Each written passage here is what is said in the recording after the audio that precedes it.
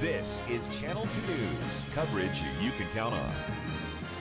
Until the next legislative session, essentially we kind of have to sit on the sidelines and wait.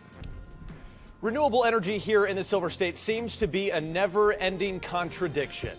Is Nevada a friend or a foe of that energy? We're addressing the issue in tonight's Channel 2 News Big Story at 5 o'clock. Good evening, I'm Landon Miller. Kristen is off this week, and thank you for joining us. Well, it seems like we are getting conflicting signals on the solar industry front here in Nevada. Are we pushing towards it or backing away? Aaron Breen has the update. This huge hybrid power plant unveiled in Stillwater just yesterday is being touted as the jewel in Nevada's quest for solar power, something international dignitaries were here to celebrate.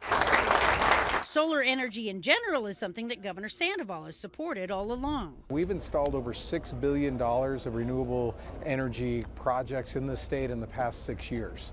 So we're really proud of what we've done here. We do believe we're not only a national leader, but an international leader when it comes to renewable energy.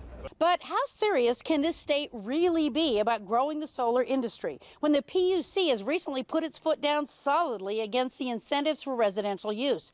That's stalling that part of the industry.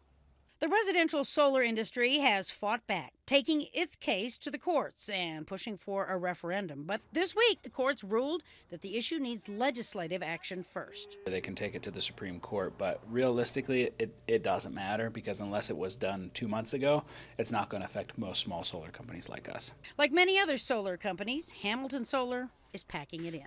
We've essentially sold off everything that we have pertaining residential solar, and we're downsizing from a 7,000 square foot office to a 1,400 square foot office, and we're down to 2 employees from 30.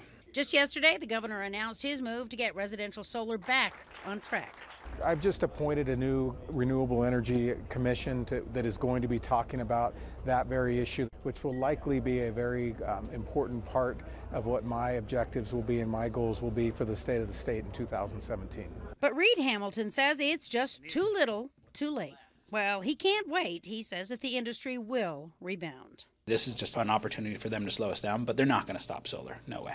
Yet commercial plants like this hybrid in Stillwater will put Nevada on the map for solar on a grand scale. And once the politics are worked out, residential solar is expected to shine brightly again. Covering the big story, Aaron Breen, Channel 2 News. Now, here's Chief Meteorologist